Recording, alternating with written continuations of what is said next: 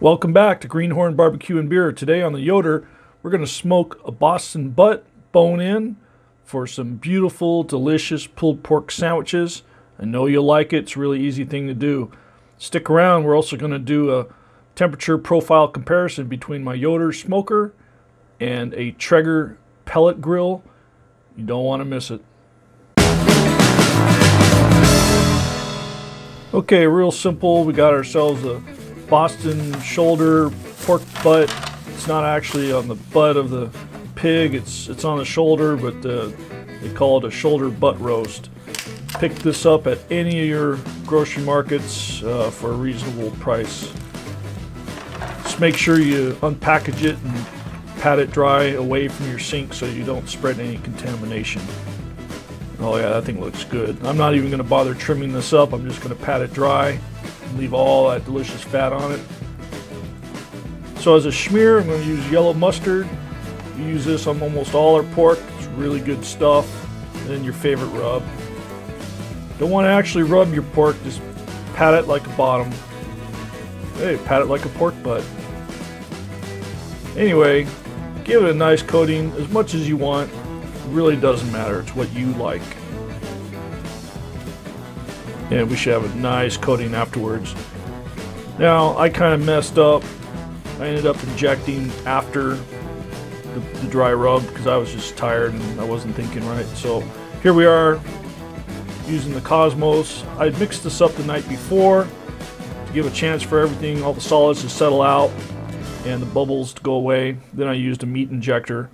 And you go around in a nice grid pattern, making yourself little cavities. Don't worry about it squirting out. Not a big deal. Any rub that comes off, just all you gotta do is sprinkle more rub on. So I had the fire going, getting the smoker up to temperature, and it's time to put it on.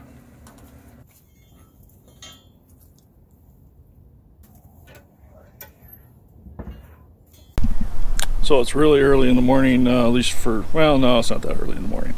It's about almost 6 a.m. I've been cooking for only about a half hour.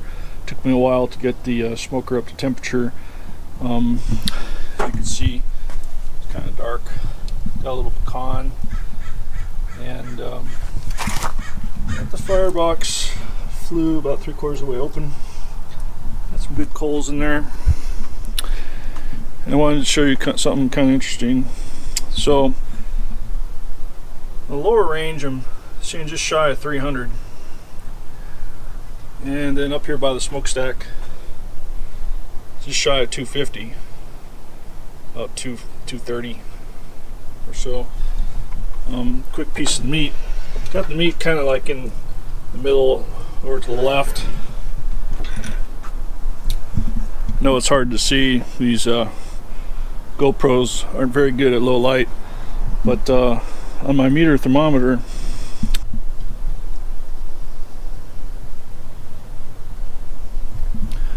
yeah, it definitely seems to have a cooler zone to the left of the meat in the shadow of the firebox. Definitely cooler. Heat seems to be going up over the top of the meat into the stack.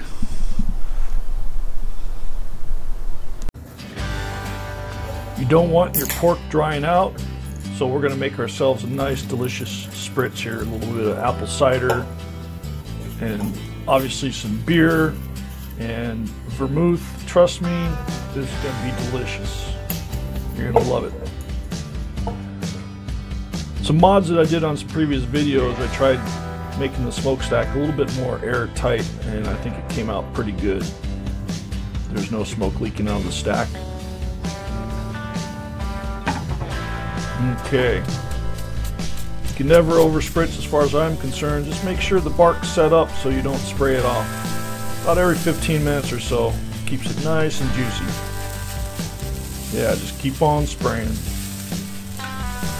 Again, use whatever you feel like.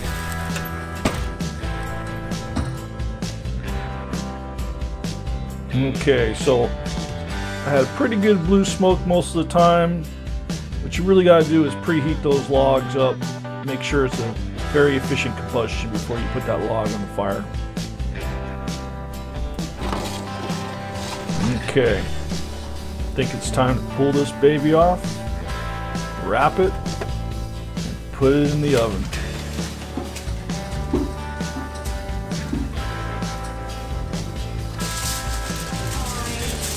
Now we're using 2 sheets of foil here, just to make sure nothing breaks open. We don't lose all in wonderful juices. Oh, it looks so good. Oh, it's gonna be delicious.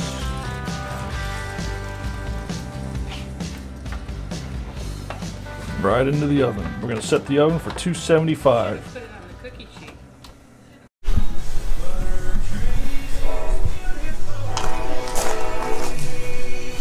All right, so I decided to finish it off in the oven at 275 until I get to be about around 205. You know, I've heard guys say 204, 203. You know, I believe in the fudge factor, so I'm gonna round up to 205. Actually, I'm gonna wait until you can actually twist that bone and pull it out before I do it. Maybe a little bit more.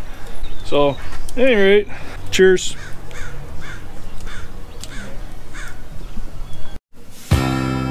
Okay, I hope you can see the meter app on the iPhone here. This is a summary of the cook in the Yoder Smoker. The green graph at the top is the ambient temperature that the meter probe that's in the meat records for the total duration of the time that I had that thing in the pork butt.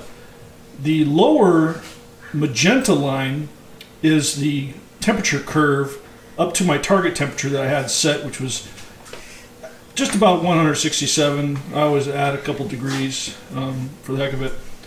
But, oh, pretty shirt, babe. Thanks, honey. Where'd you get that? My sweetie, my greenhorn.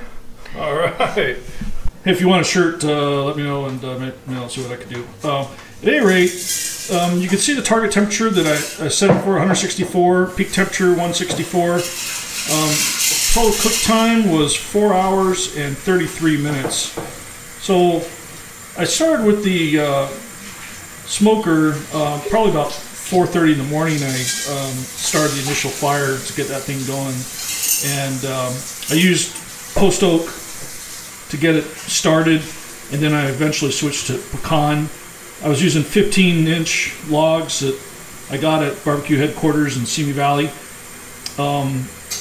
They actually gave me a bag for free, by the way, when I bought that smoker. At any rate, a lot of the little valleys and the dips in the temperature on the green line can be attributed to me opening the cooker and being nosy.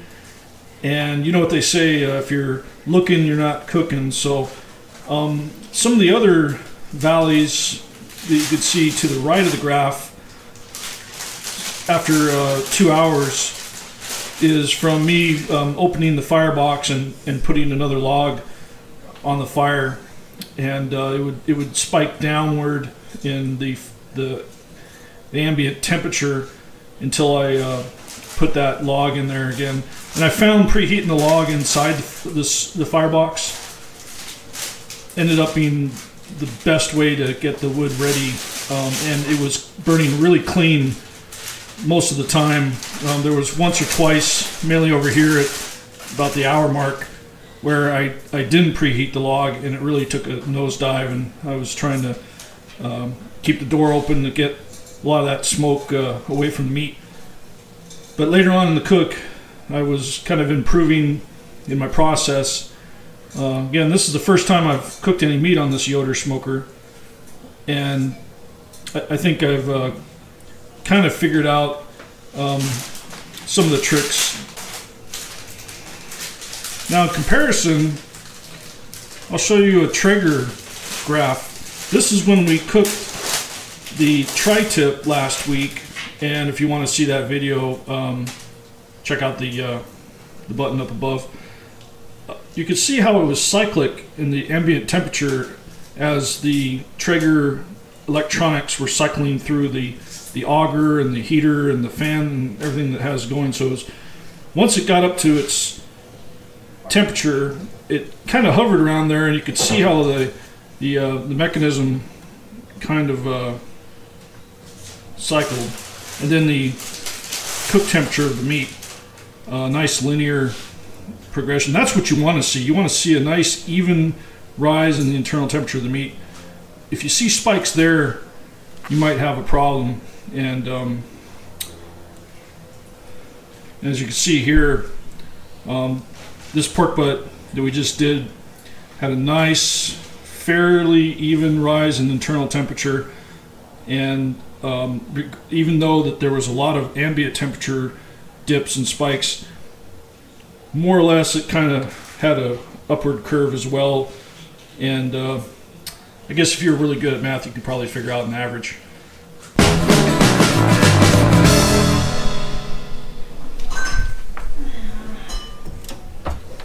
Yeah. Okay, there we go. Is it still recording? Whee! Is it still recording? Can you see my head? Can you look at It's cut off. Top of your head's cut off. Is it? Yeah. Okay. No, it's still cut It's off. still a little bit. Maybe can you There you refocus? go. Okay. So we got here a total of, did I say 11 hours? So 4:30 in the morning. So I got up, we got up at 4 a.m. this morning, and by the time the smoker was ready and the meat was ready to go on, we put this on the Yoder at 5:30 in the morning. Right. And now it's 3:30.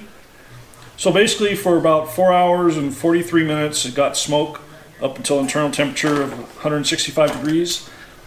Then we pulled it off and we wrapped it up in double foil, super tight. We wanted to foil it to where there was no chance of any steam or anything getting out of there. So we put it in the oven at 275. There's no use in wasting fuel on just something you can do with the oven. So save your wood and don't spend that extra money and just go with your oven. How long did you let it rest? Till you got hungry. I'm unwrapping it here in the pan here. I want to save these juices. Wait a minute, let me see. I'm gonna have to see. All right. There we go. What do you think? So the bark still looks pretty good. There's a lot of juice here. I'm gonna go ahead and just pour that juice out into the same You pan. need a second Oh, hand. pour me some? Just here. They say the bone, Ready? if it comes out, it's done. Look at that. Bone came right out. Wait, what's this? It's ready. Okay. So I'm just going to slide this on out. We do have a live studio audience today, and we're glad you guys could make it. All right. Why are you putting it in the oven? To finish the cook, So we. so he doesn't waste all his wood. Yeah, so after about 140 degrees, 150 degrees, a piece of meat just won't accept any more smoke after that point. Okay. So after that, if you're going to wrap it anyway, you're only using wood as a heat source. The bundles of wood that we bought are about $20 for a bundle. So we have an electric oven that worked perfectly fine. So Looks I good. could set exactly 275 It's really good. in the oven. So we finish it off there. Look at that. I wish you would. Look at this. Where are the gloves I bought you? There we go. Holy crap! Look at that. Don't shred. No, Oh, that but looks good. That my question is, it's falling apart. That looks like money. That, my friend, is pulled pork. That is money. What'd you say, Bob? No, I mean, it's falling apart and it looks delicious. I don't understand why it's got to go back in the oven. Just It doesn't have Oh, to go it's back not. It's done. Oh, it's No, not. we're done. Oh, he just pulled it out of the We're oven. done. Oh, All right. Let me see. I gotta taste it. take notes. All right. I really made this. He's trying to take all the credit. Okay. The So notice wife here, made it. Come on, you know what's up. here's a piece that got perfect amount of smoke. Got good smoke ring. Got some pieces that got the bark on it still. And then we got the center section. We used an injection. We used an injection from Cosmos, meat injections. Let me just see something. It tastes really good. All right, there we go. So now all we got left to do is build some sandwiches. Okay. So any good pulled pork sandwich is going to have a bit of coleslaw. What'd you do to the pork? I put a little bit of barbecue sauce, just a little for flavor. It doesn't need to be drenched in it. Oh, nice little mountain of pork.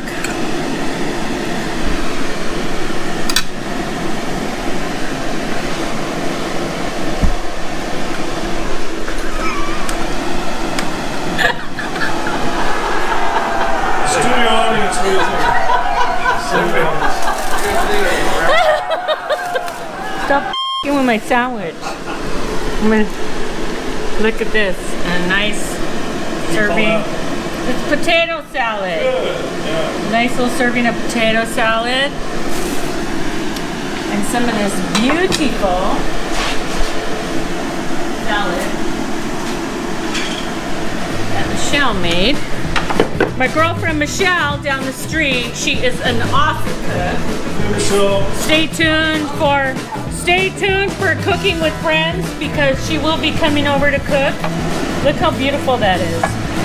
Presentation is everything and this girl always has it on the mark.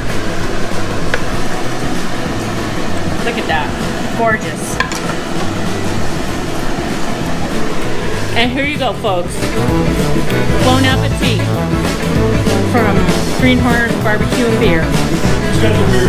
I don't know, but how about this? And other Okay. wine.